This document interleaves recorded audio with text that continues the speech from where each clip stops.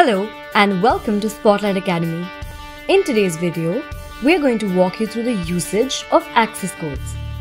On Spotlight Academy's website, at the top right corner, click on Access Code.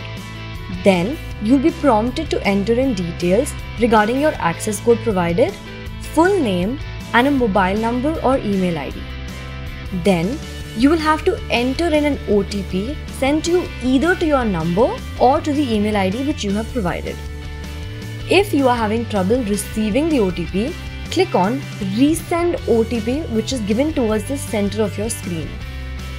Once you have entered it in, click on Verify. The third and final stage includes setting a password. Make sure you choose a strong password and do not share it with anyone. Once you have entered it, re-enter and confirm the same. Then click on Continue. And that's it. You've successfully logged in using your access code. To access your courses, click on Dashboard at the top right corner of your screen. Then, towards the left side of the page, you'll need to tap on Courses. And that's where you will find your active as well as completed courses. We hope you found this video helpful. Thank you.